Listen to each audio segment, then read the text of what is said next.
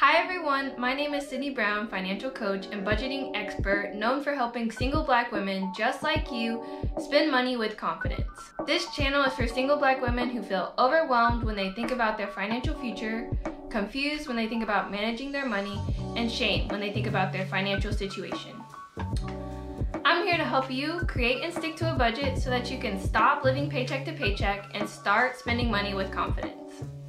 Make sure you hit the subscribe button so you never miss another video. So today I wanted to talk about banking fees to avoid when choosing a bank. If you've thought about opening a bank account, then this video is for you. Alright, before we dive into this video, make sure that you grab the 52 actionable challenges. These challenges are designed to help you earn more money, save more money, and spend money on things you actually care about.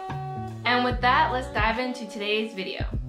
Okay, so I'm gonna start each fee with a what is it? And then I'm gonna talk about how to avoid it. So the first fee is gonna be monthly maintenance fees. So what is it? What is a monthly maintenance fee? A monthly maintenance fee is a fee that the bank charges you just to hold your money. Okay. Generally, you can avoid these fees by signing up for both a checking and a savings account with the same bank, or maintaining a minimum balance in your bank account, or signing up for direct deposit. So if any of those three options is easy for you with the purpose of this bank account, I would do that to avoid that monthly maintenance fee. Number 2, out-of-network ATM fees. So what is it? An out-of-network ATM fee is a fee that the bank charges you for using an ATM that is not with their bank. So if you have a Chase Bank and you use a Capital One ATM, you might get an out-of-network ATM fee. So how do you avoid this fee? Well, first thing you can do is start by just choosing an ATM that's in the network of your bank. So if you're somebody that likes to use ATMs a lot, then choose a bank that has a lot of ATMs all over the place. If you're somebody that's doesn't really care about ATMs, maybe this isn't a fee that really matters for you. Also, if you're looking to avoid this fee, you could just try to find somewhere that would allow you to get cash back. So if you go to like a grocery store and you buy like some M&Ms, and you can get cash back from your debit card, most of the time you can do that for free and you wouldn't have to be charged an out-of-network ATM fee. If you do have to use an ATM for whatever reason, and you do anticipate needing cash for a lot of things, I would just go ahead and choose a larger amount so that you don't have to pay multiple fees for multiple transactions that are out of network, so you can avoid a large amount of fees or being charged a lot of fees by just withdrawing a large amount from the beginning. Some banks do offer a refund up to a certain dollar amount on different ATM, like out-of-network ATMs. So for example, if your bank charges or refunds you up to $20 back a month in out-of-network ATM fees, look at the amount that the fee is going to be and see if you can stay within that amount. So for example, if they get you $20, they refund you $20 back, but each transaction is $5, so 5, 10, 15, 20. So if you need to use the out-of-network more than 5 times, I would try to keep it within that 4 times to avoid having to pay fees out of your own pocket.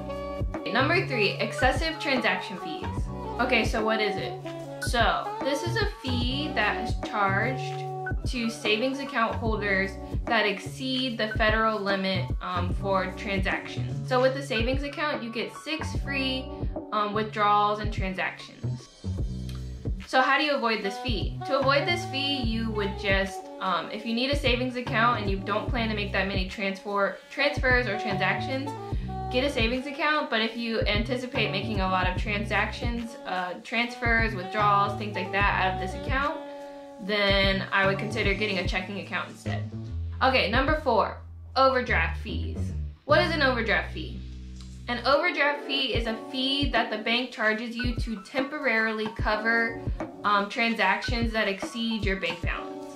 So how do you avoid it? One way you can avoid this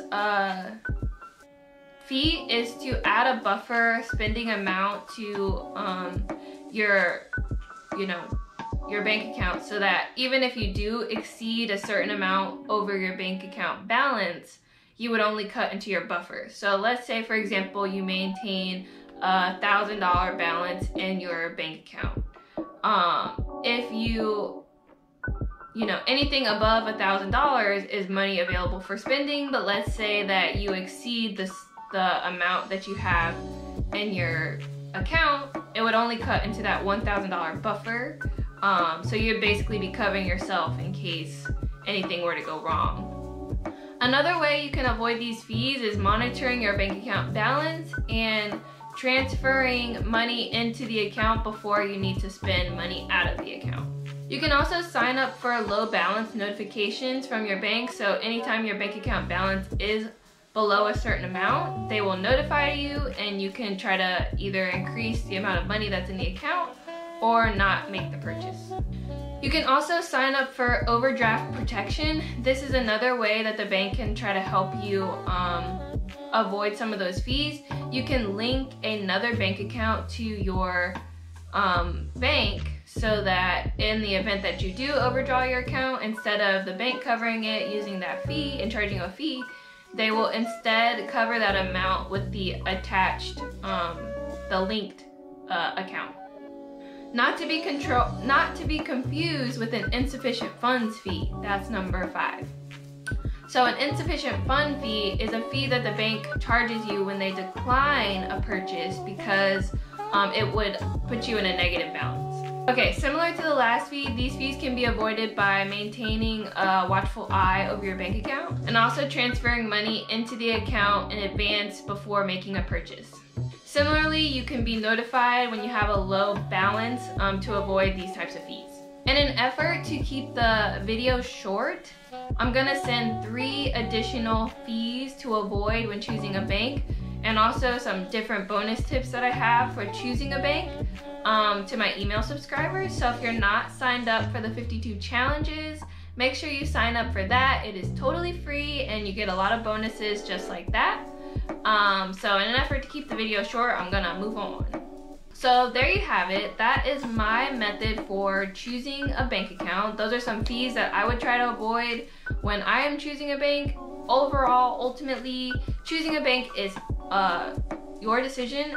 Try to make a decision that fits within your lifestyle, because the bank fees shouldn't, run your life. You should be choosing the bank fees that are most avoidable for you. So let me know in the comments, what is your chosen bank? If you love your bank, let me know. If you hate your bank, let me know. I want to know which banks you guys are actually banking with, and some of the benefits, if you love them, if you hate them, if they give you your money fast, if they wait to the very last minute to give you your money, let me know. I want to know. Also, like this video to let me know that you enjoyed it. That is how I decide which videos I keep making and which videos I choose to move in a different direction on. So if you liked this video, you felt like it was helpful, like the video just to let me know. Also, make sure you subscribe so you never miss another video. Finally, don't forget to sign up for those 52 challenges. The link is in the description.